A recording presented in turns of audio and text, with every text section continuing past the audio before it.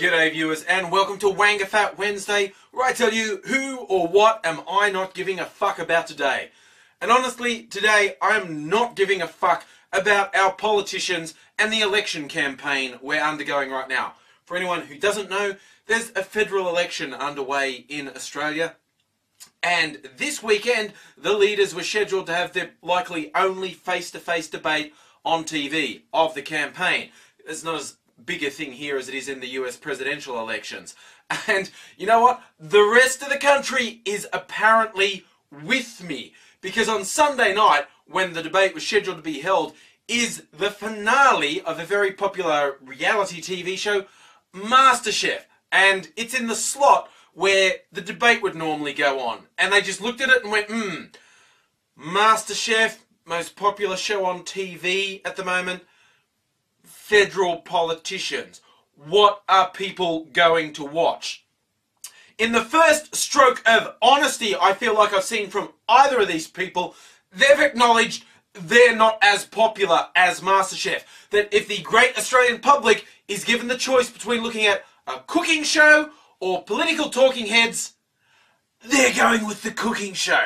Now, to an extent, I think you can criticise the public for choosing to focus on triviality rather than the two people who are one of whom is going to be leading the country after the election.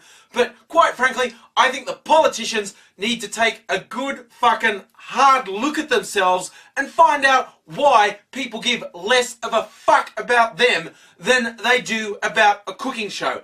Namely, that these people have undermined these politicians have undermined the faith of the Australian people so many times. They both just tell whatever lie they think will get them elected, whatever will get them power, and it's got the stage no one gives a fuck about them.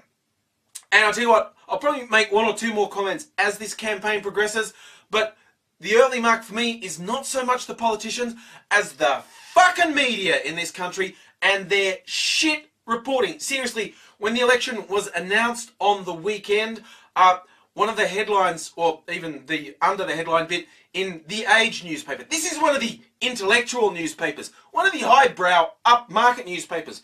When the election was called, they declared that, well, this is the election that will either confirm Julia Gillard as Prime Minister or sweep her out of power.